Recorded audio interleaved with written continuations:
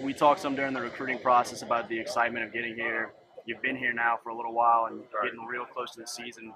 What has it been like compared to what you expected? It's totally not what I expected. It's more hard work than anything, and it's more of a mental thing. You gotta do what the coaches ask of you. You gotta study. Study everything that goes on in the meeting rooms.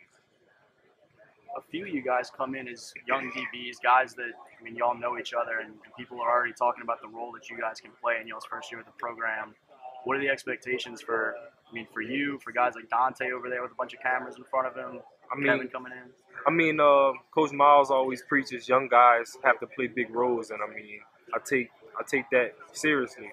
Whenever my number is called, I'm gonna produce.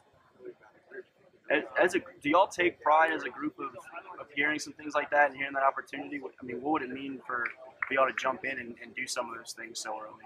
Do y'all talk about it at all? Oh yeah, we talk about it all the time. We talk about getting on the field early and being big factors in the defense.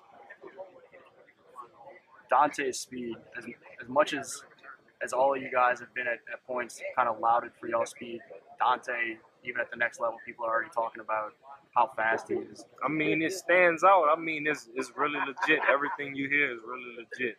He's the fastest player I ever seen, and it shows. It really shows.